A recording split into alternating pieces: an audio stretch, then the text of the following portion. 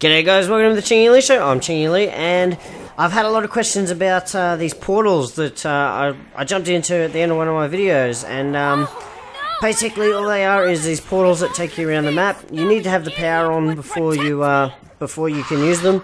I will turn the power on. I'll show you. I'll link an annotation so you can see how to turn the power on, but they're very easy.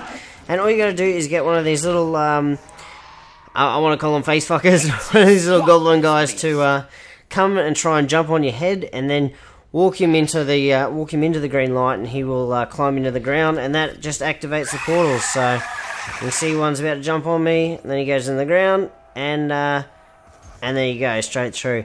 Your lights won't be flashing like this all the time. They should usually be solid. We're right at the end of the Easter egg here, so that's why they're flashing like that. But yeah, it's really easy, so I thought I'd make this quick video to explain to people what actually that was that I jumped through.